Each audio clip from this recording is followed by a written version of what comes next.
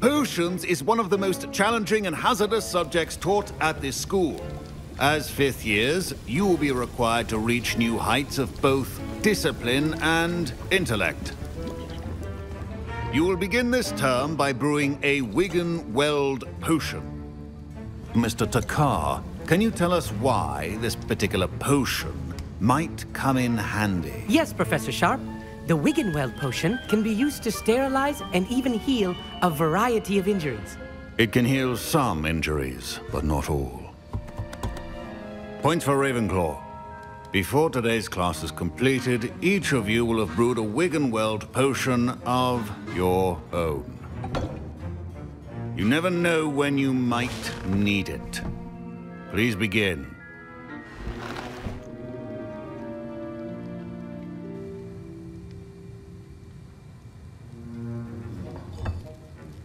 Use a strong, even motion when crushing your ingredients. Please be meticulous when adding powder to your potions. One errant sneeze could be disastrous.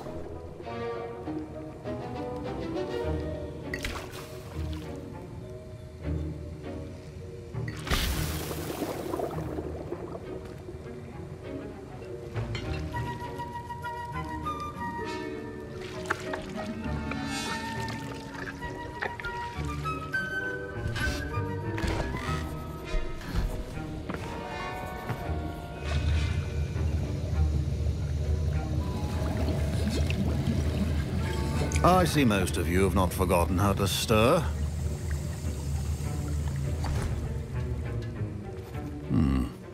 Not an easy potion to brew. Well done. And from what I hear of your recent exploits in Hogsmeade, you'd also do well to practice brewing the defensive Edurus potion. Professor Weasley had you acquire the recipe from J. Pippins, correct? Yes, sir. Good. For the moment, you can find the ingredients you need in my office. But in the future, you'll be expected to provide your own ingredients. Some can be harvested from the plants you grow in your herbology class, and rarer ones can be purchased. Others, however, may be harder to obtain, and will require you to be a bit more resourceful. Come and see me when you've finished brewing, and we'll see if it was skill or luck the first time round.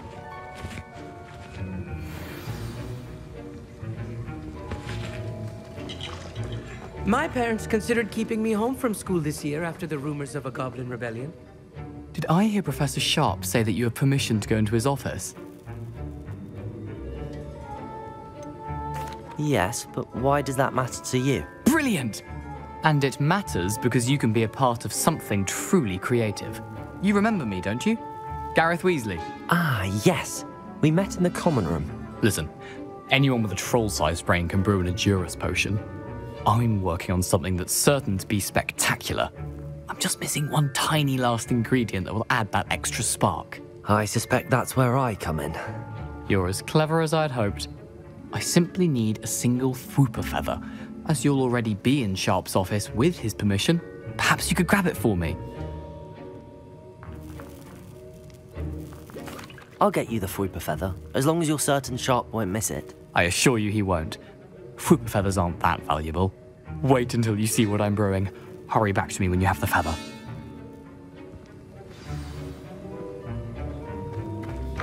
Remember, precision is key in brewing potions.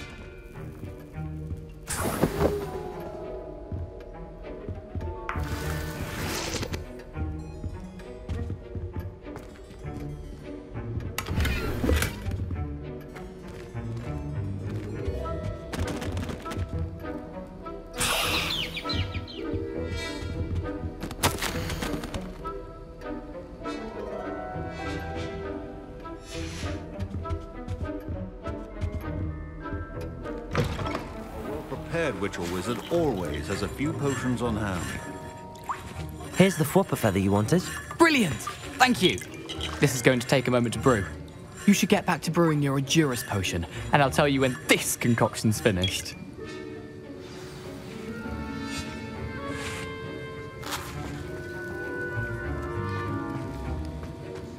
Proficiency in potions are two things that cannot be rushed. Have patience and be thorough.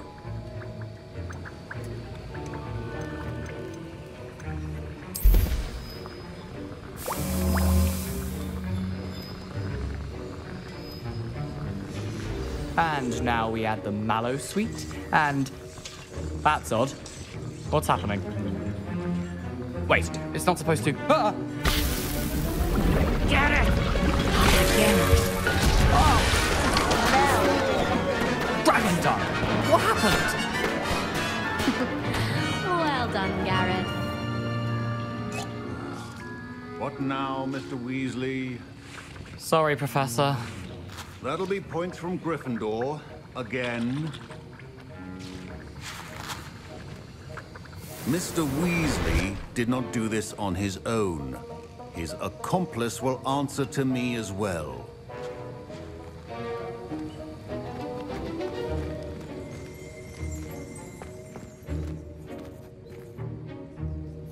I brewed an Adurus potion as you asked, Professor. I'm surprised you had the time. You seemed rather busy helping Mr. Weasley brew chaos. I'm not sure what you're talking about, Professor. You will not earn favor with me by failing to take responsibility for your actions. I suggest you heed my warning. As for the work you did today at your own cauldron, I will say you've done well. I confess I was skeptical given the advanced nature of this class and the fact you're a new student. I'm glad I was able to meet your expectations. A rare occurrence. And you do well to remember that you're not a potions master quite yet. In addition to having a solid grasp of how to combine various ingredients, you should gain an understanding of the ingredients themselves. Pay particular attention in herbology. The plants you nurture there are often essential to the potions you brew here. Now, I recommend that you find a safe location in which to practice brewing. You cannot leave a hot cauldron simply anywhere. That'll be all. I think each of us has had enough excitement for one day. Class is dismissed.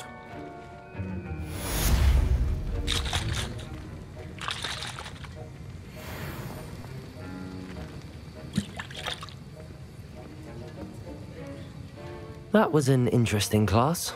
Thanks to you. Wasn't precisely what I had in mind, but it was still brilliant. I appreciate your help. I hope Sharp wasn't too disagreeable when you handed in your potion.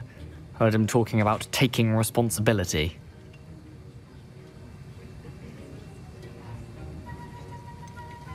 Professor Sharp wasn't happy. Leave me out of your grand plans next time. Sorry to hear that. Hopefully he's already forgotten about it. Sharp may seem gruff, but I'd bet a few galleons he blew up a potion or two in his day. Best be off. Next time we talk, I promise, fewer explosions.